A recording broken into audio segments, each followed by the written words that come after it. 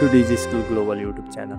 Hi, my name is Prince Neupane and I will be your guide for Mid-Year Project 2082. The Mid-Year Project is more than just another assignment. It's a chance to bring your classroom learning into real projects. Each student will create a unique project based on a given topic, all while following the guidelines and submitting it before the deadline. This project carries 25% weightage of your final grade, making it major academic milestone. But it's not just about marks, it's about showcasing your potential. You won't just be submitting it for your marks.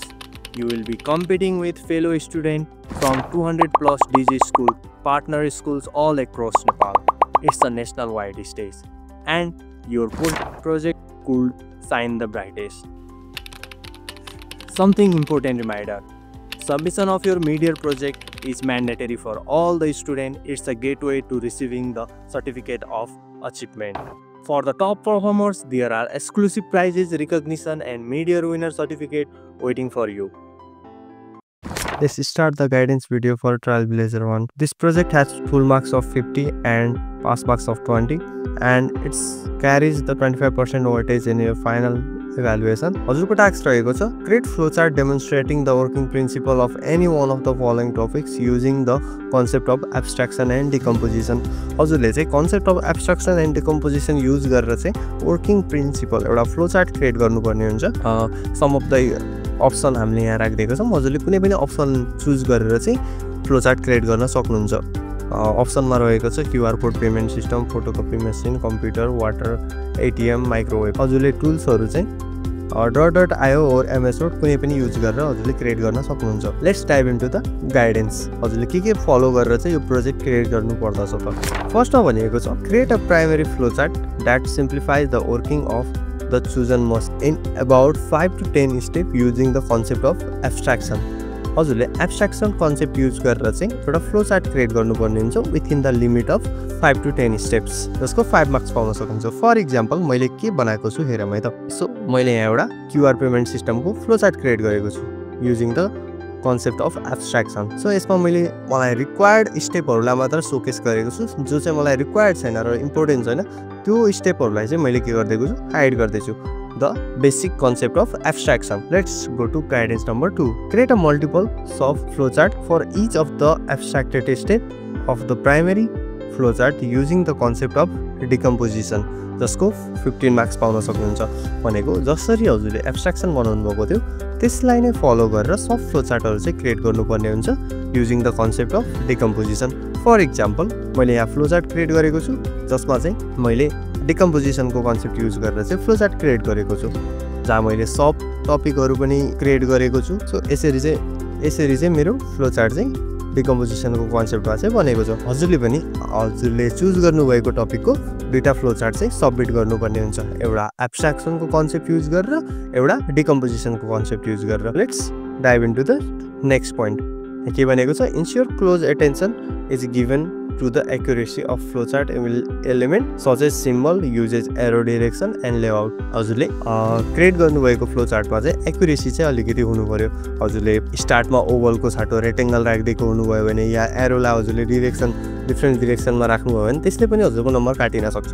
So त्यसलाई चाहिँ अलिकति ध्यान दिनु होला. यसको हाम्रो marks रहेको छ 15 मार्क्स रहेको छ. र अर्को गाइडलाइन्स रहेको छ include a conditional statement and loops in your flowchart where applicable. This controls structure allow for decision making and repetition, enabling a more comprehensive problem solving approach. जसको 5 मार्क्स रहेको छ. हजुरको फ्लोचार्टमा चाहिँ कन्डिसनल स्टेटमेन्ट र loop चाहिँ use गर्नुपर्ने छ. where applicable जहाँ युज गर्न सक्नुहुन्छ त्यहाँ चाहिँ यो दुईटा कन्सेप्ट चाहिँ युज गर्नु होला, जसको हजुरले पाउन सक्नुहुन्छ 5 मार्क्स. हाम्रो लास्ट गाइडलाइन रहेको छ demonstrate exceptional creativity and originality in ट्याकलिङ the specific problem, introducing solution that will make the project stand out. हजुरले आफूले गराउनु भएको फ्लोचार्टमा हजुरले अरु कसैले टच नगरेको पोइन्टलाई पनि क्रिएट गर्न सक्नुहुन्छ. सो त्यसले चाहिँ हजुरको अलिकति युनिकनेसलाई बेटर पार्न सक्छ. सो जति पनि हजुरले प्रोजेक्टहरु बनाउनु भइसकेको छ त्यसलाई चाहिँ हजुरले PDF फर्मेटमा डाउनलोड गर्नुपर्ने हुन्छ. जस्तै मैले यो मेरो फाइललाई मैले एक्सपोर्ट गर्न चाहे भने मैले एक्सपोर्ट गर्छु PDF फर्मेटमा, नट कि अदर फर्मेट.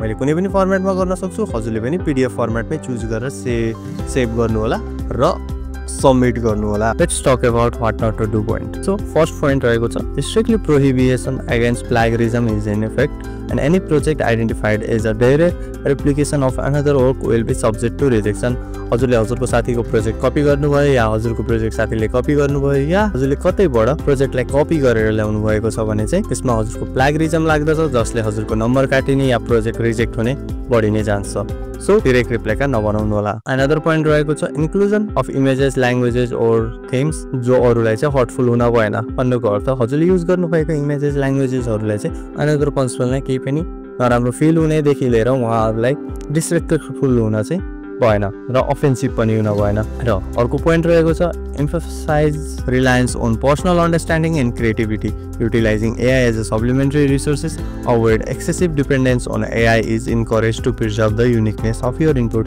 भन्नुको अर्थ हजुरले आफूले जस्तो बुझ्नुभएको छ हजुरको क्रिएटिभिटीले जस्तो प्रोजेक्ट क्रिएट गर्न सक्नुहुन्छ त्यस्तै प्रोजेक्ट क्रिएट गरेर सबमिट गर्नु होला हजुरले AI लाई एज सप्लिमेन्टरी रिसोर्सेसको रूपमा लिनुहुन्छ भने इट्स फाइन तर फुल्ली प्रोजेक्टै AI मा बनाउन चाहिँ अभोइड गर्नु होला किनकि हजुरको आफ्नो युनिकनेस त्यसमा देखाउन सक्नु हुँदैन so avoid AI and another point रहेको छ प्रोजेक्ट गाइडलाइन्सलाई चाहिँ हजुरले स्ट्रिक्टली फलो गर्नुपर्ने हुन्छ हजुरले कुनै पनि गाइडलाइन्सलाई छुटाउनु भयो र प्रोजेक्ट क्रिएट गरेर सबमिसन गर्नुभयो भने चाहिँ हजुरको त्यसमा पनि नम्बर काटिनेछ कुनै पनि गाइडलाइन्समा हजुरले बुझ्नु भएन भने हजुरले टिचरसँग क्ल्यारिफिकेसन सिक गर्न सक्नुहुन्छ हाम्रो लास्ट गाइडलाइन रहेको छ safeguarding any कन्फिडेन्शियल or proprietary information is इम्परेटिभ भन्नुको अर्थ हजुरले कुनै पनि आफ्नो पर्सनल डेटा या अरू कसैको युज गरिरहनु भएको छ भने पनि विथ अथोराइजेसन मात्र प्रोजेक्टमा इन्क्लुड गर्नु होला let's dive into the marking rubrics यसमा हजुरलाई हामीले क्लियरली हरेक गाइडलाइन्समा हजुरले के गर्नुभयो भने फुल मार्क्स पाउन सक्नुहुन्छ र के छुटाउनु भयो भने चाहिँ हजुरले